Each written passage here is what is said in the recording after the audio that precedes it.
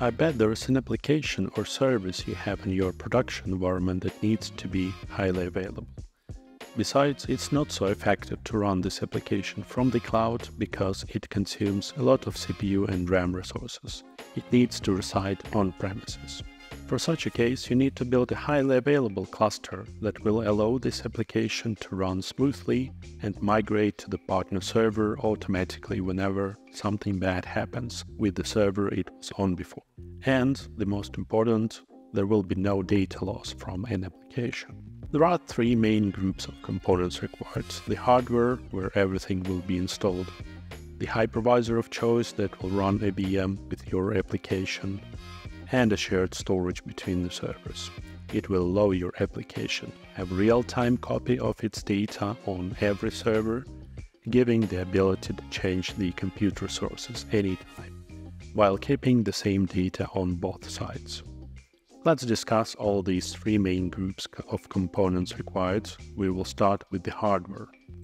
The main principle I would recommend you to follow when building a server infrastructure: provision infrastructure according to the task solved. It makes sense to analyze your current infrastructure resource utilization and specify the servers to have 20-30% more compute resources. Of course, if there will be no dramatic production environment growth in the future. Why to do so? It is simple. Over-provisioning kills the return of investment. You just need two physical servers, ideally with an identical configuration, to make sure there will be no performance bottlenecks. In general, these days all infrastructure can be packed into a 2-node footprint simply because modern CPUs allow it to do so, alongside with the latest chassis scaling capabilities. The discussed architecture is hyper-converged. We would have both compute and storage resources mirrored between our servers. It also makes sense to keep this architecture as minimalistic as possible. We don't need any external hardware or software components such as storage switching, witness, etc. So we will just use a dedicated network card in each server, connected between the servers via just a pair of direct attached cables. While eliminating any extra points of possible failure, such configuration improves the cluster performance by lowering the network latency between the servers. It makes sense using minimal CPU socket count due to power consumption and so the related electricity costs. We'll use either single socket or dual socket systems. It also recommended to gather the main storage of the servers into RAID array using hardware RAID controllers. RAID 10 for hard disk drives, at least RAID 5 for solid-state drives. Now, when the hardware is in place, we need to choose the hypervisor. A hypervisor is a software that creates and runs virtual machines. Let's choose the VMware vSphere for now as the most mature commercial hypervisor these days, and there is an important functionality we need to have when choosing the hypervisor license. To allow our applications to migrate between the servers automatically and without powering up, we will still need vSphere vMotion and vSphere high availability features that are present starting from VMware Essentials Plus license and above. Alongside that, we will need an orchestration tool for VMware ESXi hypervisor, the vCenter server. The standard version is enough. Now the shared storage. We will not use the VMware vSAN, the native VMware component that provides shared storage and can be purchased additionally, because it is expensive and is usually an overkill for smaller deployments. There is also no single reason to look at vSAN remote office branch office license, since it is too restricted in cluster functionality and there is no way to upgrade this license whenever you require some features that are missing in Robo license. Instead, we will use StarWind Virtual SAN as a significantly more resource-efficient option. Well, cannot prove that, but you are welcome to try out. It is deployed as the virtual appliance on top of each VMware server, providing the hypervisor with highly available shared storage. Now, when we have pointed out all the required resources, Let's get started with turning our stuff into a full-blown, highly available cluster in these 5 easy-to-perform steps. Step 1. Double-check the system meets the cluster requirements. Let's suppose our desired application utilizes 30 gigs of RAM and requires 1 terabyte of storage capacity. In this case, each of 2 servers needs to have a single CPU capable of running this application at ease. And if there are multiple VMs, I'd recommend having dual CPU setup to have better overall performance. 64 gigs of RAM, assuming we will need some additional RAM resources for running hypervisor and StarWind software. 2 separate dual-port network cards. At least 1 port from the first network card is used for connecting our servers to core network. You can see it as management on the diagram. 2 ports from the other dual-port network cards will be used for data synchronization and iSCSI connections. I'm going to connect the second network card in each server between the servers using direct attach cables. The network topology looks like on the diagram. 1 port from the first network card in each host is connected to core switch. The second network card is connected between the host port to port, running through different subnets. The storage in each of our hosts is gathered in hardware RAID 5 array, since we are using SSDs for our configuration. For SSDs, I would also recommend having at least 10 gigabit networks to fully utilize the storage performance. Our recommended settings for hardware RAID are write policy, write through or write back, depending on configuration, read policy, no read ahead, stripe size 64 GB. Now when the hardware is set, the next step. Step 2. To be able to run virtual machines on our hardware, you need to install a hypervisor. Our choice today will be VMware ESXi. I prepared some prerequisites for this guide, so I already have ESXi installed alongside with VMware vCenter, which will be our main interface afterwards. I've installed vCenter as a local virtual machine to ESX host 1. I've also configured network interfaces on each node according to the shown network diagram. All our next actions should be applied to each ESX server. I've created 2 standard vSwitches for StarWind-related networks, the iSCSI and synchronization ones. I've created VM kernel ports for the iSCSI and synchronization channels. As well, I've added virtual machine port groups on the vSwitch for iSCSI traffic, the vSwitch 1, and on the vSwitch for synchronization traffic, the vSwitch 2. Finally, I've deployed virtual machines containing StarWind installation inside from OVF templates. You can get them in our official installation and configuration guide on our website. There should be 1 VM per physical host. It is important that these VMs stay local on their hosts. You should also avoid snapshotting of these VMs. Step 3. Let's pre-configure StarWind storage controllers. Log into storage controller number 1, log in using default credentials, and do not forget to set your own password. Here in the Networking tab, the management IP address of the StarWind vSAN virtual machine, as well as the IP addresses for iSCSI and synchronization networks can be configured. In case if network interface is inactive, click on the interface, turn it on, and set it to connect automatically. Set the IP addresses of the networks. Do not forget that iSCSI and synchronization networks need to reside in different subnets. I also recommend you set MTU to 9000 on interfaces dedicated for iSCSI and synchronization traffic. That will increase the overall performance of the solution. Change automatic to 9000 if required. Now we need StarWind Management Console. Currently, it can be deployed on a workstation with Windows operating system. We will add vCenter plugin in the future, so you will not need Windows operating system to perform this step. Open the StarWind Management Console and click Add Server. Type the IP address of the StarWind Virtual SAN in the pop-up window. Then click OK. Now we need to connect the first server and apply the license key. So I've already have the license key on this configuration. So I'm just going to use that.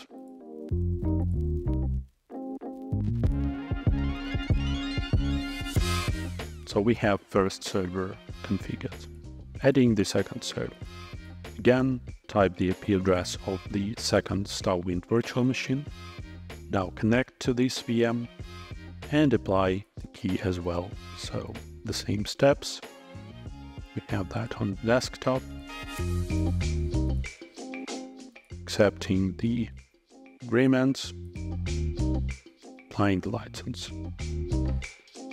Step 4. Storage time. Let's start from adding a new virtual disk to the StarWind Virtual SAN VM.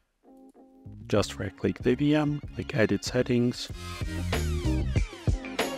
click Add New Standard Disk, specify its size needed, make sure the disk is thick provisioned eager zeroed, and choose the proper location for the disk. The virtual disk should be on datastore provided by the hardware RAID, but that is not mandatory. Alternatively, the disk can be added to StarWind vSAN VM as RDM, raw device mapping. Now log into the StarWind Storage Controller VM web console and find in the storage section under the drives over here on the right the newly added disk. So the added disk does not have any partitions or file system. Just click on the Format button, choose the XFS partition, name the device, and select the custom mount point.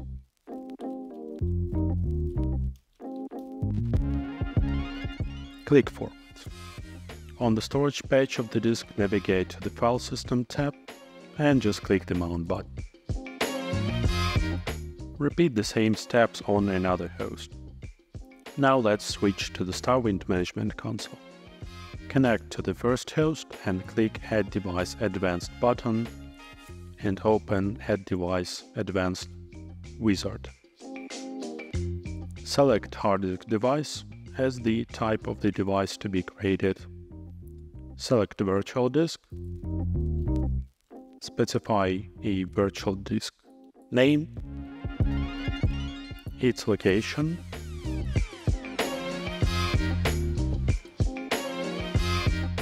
and the size of the disk. Use 4096 sector size for targets connected on Windows-based systems and 512 byte sector size for the targets connected on Linux-based systems.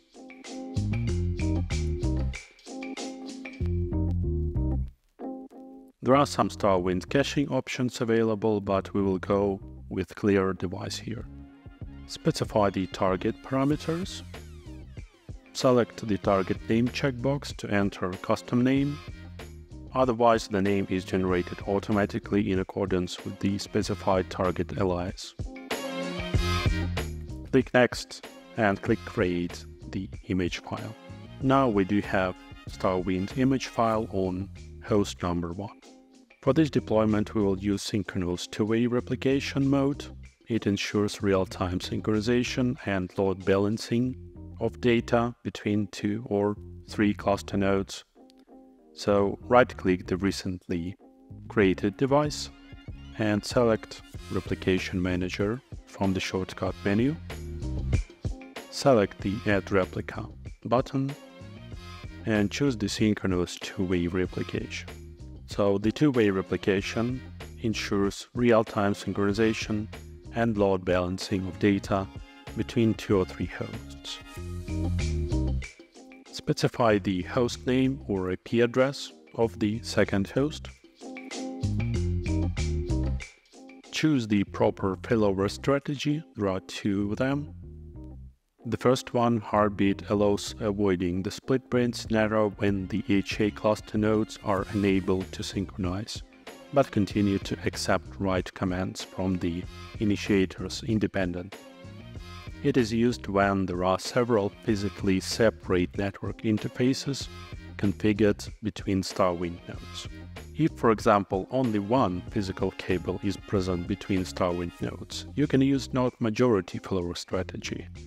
It will require a third server or VM with witness functionality. To configure node majority, please refer to StarWind installation and configuration guide on our official website. So let's go with Heartbeat here. Create new partner device. Select the location of partner device on the second host.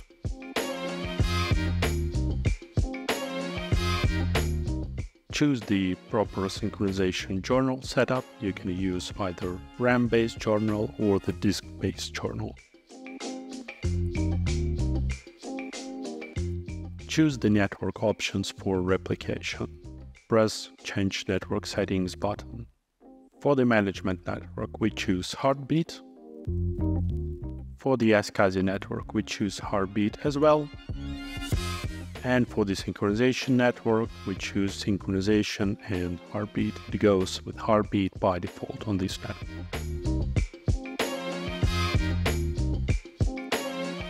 Click Next and choose the proper option. If you have a new device created from the scratch, you can choose Do Not Synchronize button. If you have the existing device and you're creating replica of an existing device on the node 1, choose the Synchronize from Existing Device option. Click Create Replica button and close the wizard. Close the Replication Manager. And now we can see the second StarWind device being created on the second StarWind host. Step 5. Now we need to present the storage back to vSphere. Connect the previously created devices to the ESXi hosts. Click on the Storage, Adapters, Configure iSCSI, and choose the Enabled option to enable Software iSCSI Storage Adapter. Under the Dynamic Targets, click Add Dynamic Targets and add both iSCSI IP addresses from both of the StarWind hosts. Save the configuration. Now under the Devices tab, we can see that there is a StarWind iSCSI disk appeared. Repeat all the steps from this section on the other ESXi hosts, specifying the corresponding IP addresses for the iSCSI subnet. Now open the Storage tab on one of your hosts, go to the data stores, and just create a new data store. Choose the StarWind iSCSI disk as the source of the data store.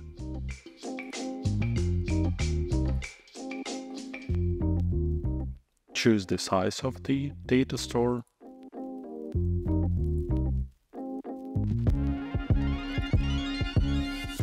And finish the data store creation.